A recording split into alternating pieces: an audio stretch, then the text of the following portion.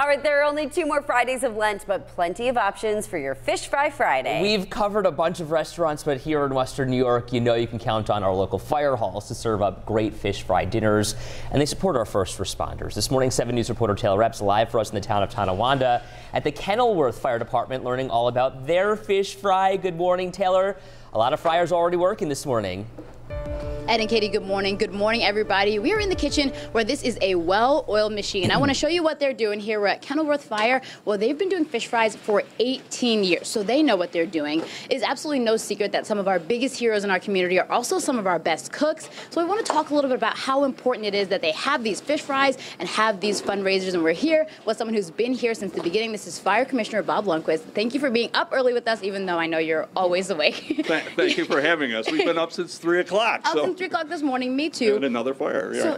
So, another fire. So at least you're here getting to have some fish fry. Talk a little bit about how important it is for you guys to have a fish fry. The fish fry is important for a couple of reasons. A, it's a fundraiser for the fire company. It helps us do things for the, within the fire hall itself.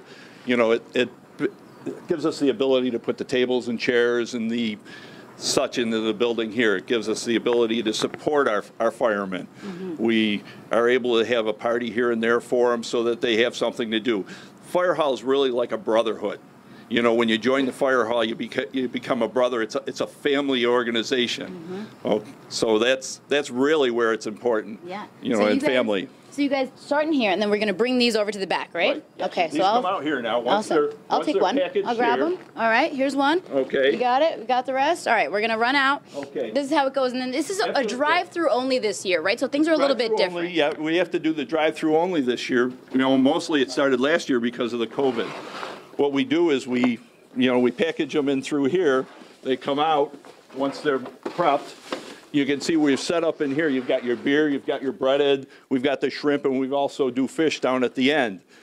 As they come out of the kitchen, they get put onto these tables, then they get put into the bags, and from the bags here, you'll have people out at the street. There's 2 lanes that we come through on the street. They take the orders out there.